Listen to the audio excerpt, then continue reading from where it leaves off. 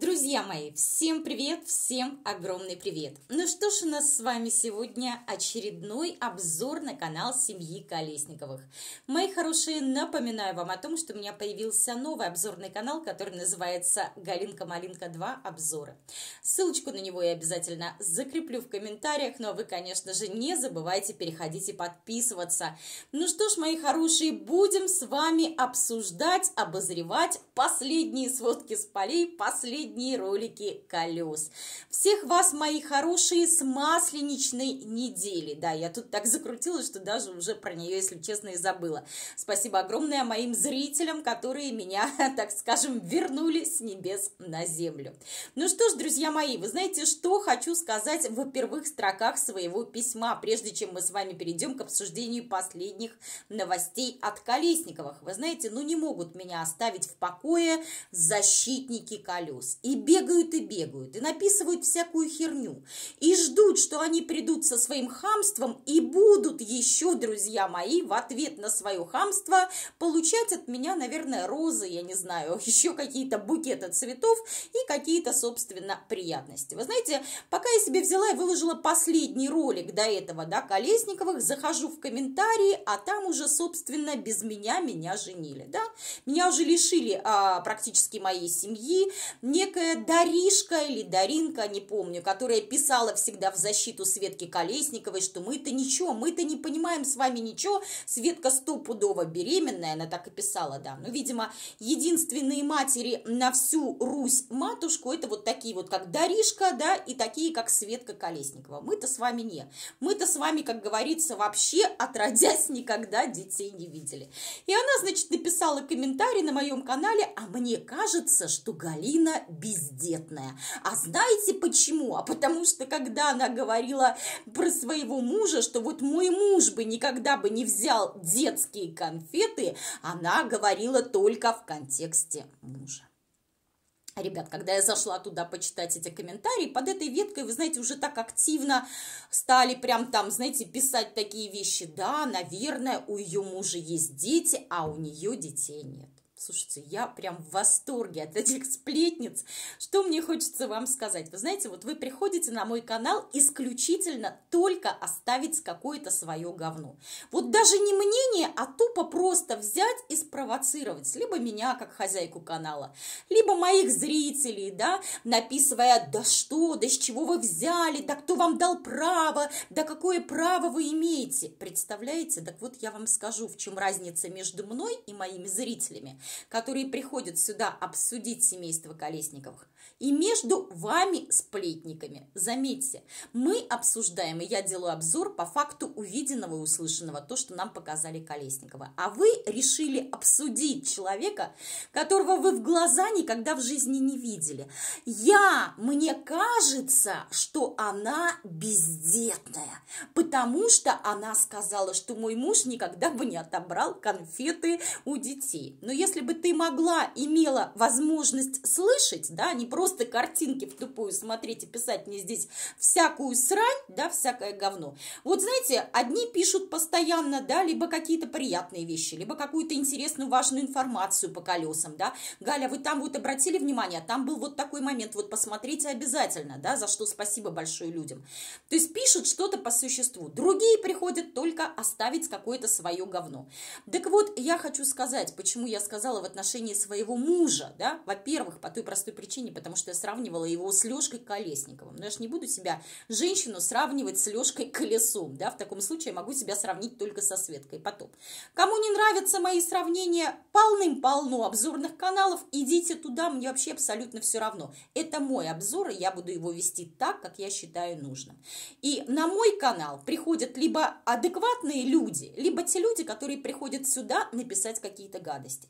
И когда я ответила хамством на хамство вот этой непонятной женщины, которая пришла сюда писать мне гадости. Вот что я хочу сказать.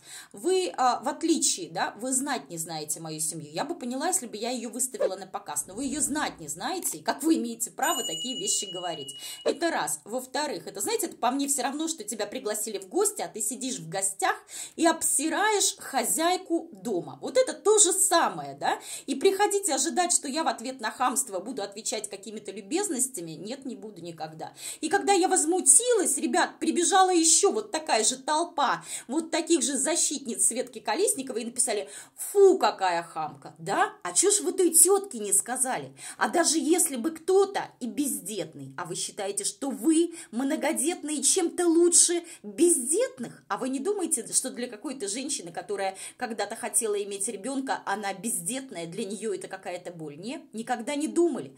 Так вот, это как раз-таки из категории тех людей, которые, знаете, встречают на улице первого встречного поперечного: когда ж ты замуж выйдешь, когда ж ты ребенка родишь? Так хочется сказать: ваша-то сплетница, какая разница?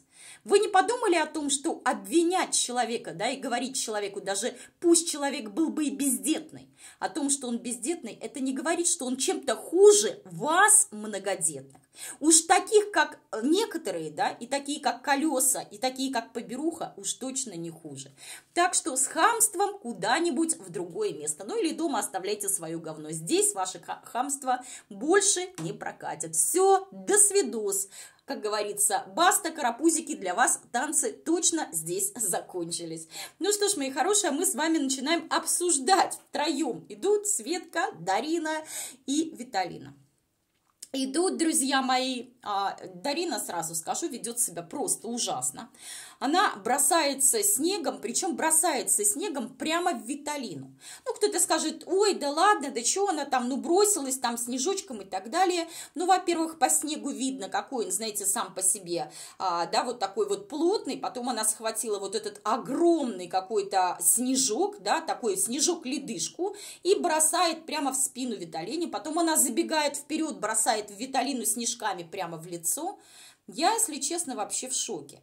Светка говорит: да ладно тебе, хватит, хи-хи-хи. Ей это вызвало, только у нее вызвало это смех. Светка, а если бы тебе запендюрили или дыхой в морду лица, мне просто интересно, тебе бы было смешно? Ну, ты просто так скажи. Я что-то думаю, что ты бы так не смеялась, да? Так неужели ты своей неуправляемой дочуре, вот этой, которой уже вот-вот будет скоро 6 лет, не в состоянии ей вообще сказать, что так не делай? Во-первых, так не делается, и в лицо ничем кидать нельзя, да? Но мы с вами помним, хотя, с другой стороны, друзья мои, помните, как Лешка Колесниковых, вот этот прекрасный отец семейства, бросил Виталине в лицо несколько лет назад грязную тряпку полотенца. Вот прям грязную, вонючую, все это снимал на ютубе, да, ему было нисколько не стыдно, что он унизил так прилюдно своего ребенка, плюс при всех членах семьи. Ну и, короче, идет, значит, эта мелкая выдра, вот по-другому уже не скажу, вот правда такая вредная, такая неуправляемая, вы знаете, ничему не учат этого ребенка, ну ничему, вообще не понимает. Я думаю, в школе она будет таких люлей огребать, ей там спуску никто не даст. И вот она идет и прям бросает Виталинке в лицо снег. Но одно дело, когда она еще бросала ей там по ногам, да, или по рюкзаку, другое дело, когда она забегает специально вперед, и ведь сволочуга же знает прекрасно, да, вот действительно сволочуга. Да, сволочуга, потому что сволочная девка растет. Действительно, так оно и есть. Можете говорить как угодно, но вот по мне так оно и есть. Она прекрасно понимает, что Виталина ей ответить не может. И не потому, что Виталина не может ответить, а потому что нельзя. Если, не дай бог, ей Виталина ответит, потом Виталина таких люлей огребет от папашки и от мамашки, что мама не горюй. Поэтому вот эта девчонка специально все назло и делает, зная прекрасно, что она как раз-таки, да, ей за это ничего не будет. Просто ничего не будет. Ребят, я в шоке. Короче, идут, смотрю, как одеты. На мелкой, друзья мои, вот эти тепленные штаны, поверх штанов юбка. Светка, ну ты как всегда, ты как вырядишь свой колхоз, умереть не встать. Виталина, ребят, это тоже без слез не взглянешь. Я когда посмотрела, насколько у нее стали ноги еще хуже, да, то есть у нее всегда были ужасные ноги, вот такие вот иксом. Плюс, конечно, этому способствует вот эта вот ужасная обувь, которую Виталина еле заговорила погребает ногами. Вот эти сапожищи ей на несколько размеров больше. Они тяжеленные. Виталинка бедная еле просто передвигает этими ногами. Ноги ужасно иксом, ребят, того и гляди, что она просто уже скоро споткнется, и у нее не будет возможности ходить. То есть вместо того, чтобы заниматься здоровьем своих детей, вместо того, чтобы, да, своим детям пытаться купить какие-то нормальные вещи, кстати, да, о птичках. Не, вместо этого мы будем рожать еще, лишь бы только сидеть на жопе ровно и никуда не идти работать. Кстати, о птичках по поводу, мне в последнем, значит, там тоже прилетело, вы знаете, извините, ну, там был нормальный комментарий, то есть без наездов, без всего. Извините, не все могут жить достойно и покупать себе там что-то. Ну, знаете, извините, у меня не обо всех речь, у меня речь конкретно в этом обзоре о двух вот этих вот тунеядцах, здоровенных лбах, которые могут работать, но не работают уже последние лет 20. Поэтому давайте мы не будем говорить о том, что жить хорошо – это стыдно, да? То есть кто-то для того, чтобы жить хорошо, работает и на 2, и на 3 работах. Представляете, да? У меня муж вышел после серьезной операции и работал, да? И очень много таких мужчин и женщин, кто продолжает работать, потому что работать нужно, да? И хочешь жить хорошо, нужно работать. Мы здесь не говорим о пенсионерах, да, у которых нет возможности. Хотя, вы знаете, вот у нас дворник, мужчина, ему 72 года. Он вкалывает, имея пенсию, работает дворником. Только вдумайтесь, да, человек работает дворником. Насколько это сложный физический труд. Честь ему и хвала. Мы здесь не говорим про семью пенсионеров. Мы здесь не говорим про людей-инвалидов, у которых нет возможности работать на работе. Хотя вот я уже говорила, да, слава богу, некоторые людей берут инвалидов, да, берут на работу. И вот у нас такие мальчишки работают в сервисе и чинят ноутбуки, всевозможные гаджеты и так далее. Мы говорим здесь конкретно о семье, где 2 родителей, 2 вот этих вот здоровенных лба, 2 тунеядца трудоспособного возраста. Так вот, если они не хотят работать, если они не хотят отрывать свою 5-ю точку, идти зарабатывать деньги на свое же семейство, то это не мои проблемы. И не проблема моего мужа, и не проблемы нормальных, адекватных зрителей, у которых, между прочим, да, про которых я здесь многое знаю, потому что я им рассказываю что-то о себе, они мне пишут что-то о себе. Моим зрителям многим по 60 и по 70 лет, и представляете, они до сих пор или их мужья работают, да, они стараются и хозяйство ведут, и огороды ведут, и закрутки какие-то делают, и стараются для себя. И это абсолютно нормальное явление. Так вот, друзья мои, значит, вот смотрю на Виталину и, честно, просто в шоке. Ну да ладно, Светке, друзья мои, заниматься здоровьем детей некогда, собственно, как и самими детьми, да, она опять стоит и варит лапшу. Какое там здоровье детей, какие там дети, да плевать на этих детей. Вот как только у самой что-то, не дай бог, случится, тут же несется, как очумелая, в поликлинику в первых рядах. Говорит: ой, заранее отварила мясо, ну, говорит, чтоб вкуснее было, а также будут вот эти вот, будет лапша. Светка, блин, слушай, я, конечно, понимаю, что ты чудо-женщина, да, вот просто расчудесная женщина, но мне интересно, вот когда до тебя дойдет, что макароны – это обычный гарнир, это не основное блюдо, это, блин, гарнир, который надо подавать с основным блюдом, друзья мои, а для нее это просто основное блюдо.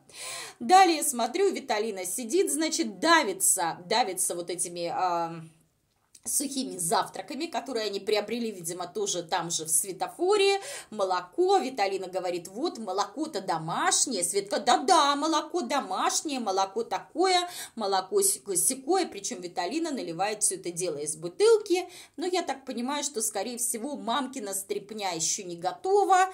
По этой причине Виталина ест вот эти сухие завтраки с молоком. В итоге, друзья мои, на ночь глядя, да, уже стемнело, за окном полночь, и Светка таки разродилась супчиком, друзья мои, с лапшой. И говорит: вот, Мои дети, говорит, редко едят, говорит, супы, редко едят первое, поэтому как-то, говорит, надо пытаться их привлечь, завлечь. То есть, ребят, то, что она туда бросила цветную лапшу, она посчитала, что она прям завлекла своих детей. Светка, твои дети едят тогда, когда ты им варишь вот это первое. То, что ты лентяйка, это 100%, да, потому что для любой нормальной матери первое, второе и компот для людей и вообще, да, первое и второе должно быть обязательно.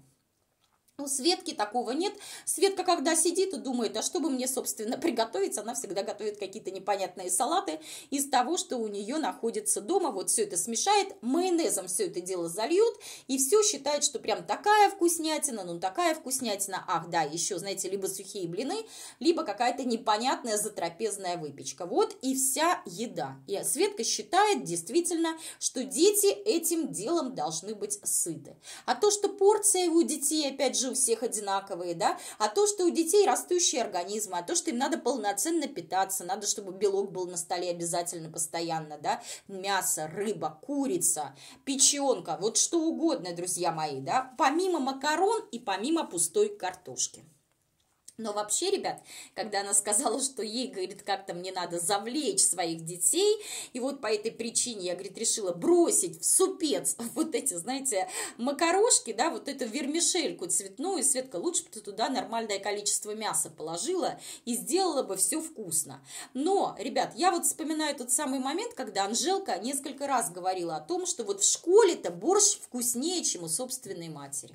Вы представляете, да? Вот согласитесь, такое бывает крайне редко. Это в очередной раз доказывает, какая горе-хозяйка у нас Светка. Раз в школе борщ, друзья мои, в школьной столовой намного вкуснее, чем готовит собственная мамка. Кстати, что я забыла сказать, что у нас, знаете, семейство Колесниковых – это самые настоящие полиглоты. Они пишут свои названия не только на русском, но и на английском, и даже уже на немецком языке. Прочитала комментарии, там буквально 2-3 штуки. Ну, кто-то возмущается, да сколько ж можно, да зачем нам ваши эти иностранные названия, да? А кто-то пишет, ну и правильные, молодцы, здесь так много народу их смотрит из Германии. Слушайте, так много это сколько? 5 или 10 или 20 человек? Начнем с того, что их в любом случае смотрит вся русскоязычная публика, да? Неважно, где они проживают, в России, да, на постсоветском пространстве, в других странах, да, или за границей. Это русскоязычная публика. И основная целевая аудитория колес – это русские люди, как ни крути, правильно? Поэтому, когда они начинают писать вот эти названия на иностранном языке, становится смешно. Ну да ладно. Далее, друзья мои, решили искупать собаку, расчесывают ее, смотрю, расчесывают ее своей собственной расческой. Ну, что могу сказать? Молодцы. Сначала себя расчешут этой расческой, потом собаку. Ну, а Светка говорит, ой, собака так довольна, собака счастлива, что ее впервые здесь искупали. Еще бы, Светочка. Учитывая чистоту полов в твоем доме, да, где никогда нормальной уборки отродясь не было, и нормально полы не мыли, ненормально не пылесосили, да, ну то, что Светка доверит это своим детям, которые там какой-то пятачок потрут, постоят с этой шваброй, с этой тряпкой, это, конечно, не мытье полов, поэтому, ребят, учитывая, насколько там все это дело грязное, то, конечно, собака уже вся, наверное, в грязи, наверное, собака, скорее всего, привыкла к тому, что все-таки в том доме, где она жила, там было как-то почище. Ну, и вообще смотрю, вы знаете, собаку затискали уже по полной программе, она уже, бедная, не знает, как свалить, она уже скулит, но Настя зачем-то держит ее на себе, вот так вот посадила собаку на задницу, да, как-то собаке, конечно, неудобно, Виталина в этот момент дергает собаку за лапы, чё к чему, непонятно, короче, нашли себе очередную игрушку и решили ее задергать, собака уже от них шарахается в разные стороны. Ну, а со Светкой сегодня, ребят, что-то происходит, я не знаю, она решила наготовить огромное количество блюд, на тебе, значит, кашу, На молоке, как сказала Светочка, ну молодец. Опять макарошки. Правда, она добавила, что с мясом. Ну, вы знаете, как-то там было макарошек с мясом с гулькин нос. Там буквально, наверное, по 2 ложки. И то, скорее всего, это исключительно избранным. Плюс еще были сухие блины. И что-то там, друзья мои, еще она готовила. В общем, Светка сегодня очень-очень сильно старалась. Яичница. Яичница у нее была с помидорами. Не знаю, несколько блюд наготовила, что-то с ней сегодня произошло. Друзья мои, вот такой у меня получился обзор. Пишите, что вы думаете по этому поводу, оставляйте свои комментарии. Ну что ж, всех целую, обнимаю, всем желаю всего самого наилучшего. Берегите себя, своих родных и близких, здоровья, здоровья, еще раз здоровья. Ну и, конечно же, всем тем, кто подписывается на канал, всем, кто ставит лайки, всем, кто пишет хорошие, адекватные комментарии, всем огромное спасибо, всех целую, всем пока.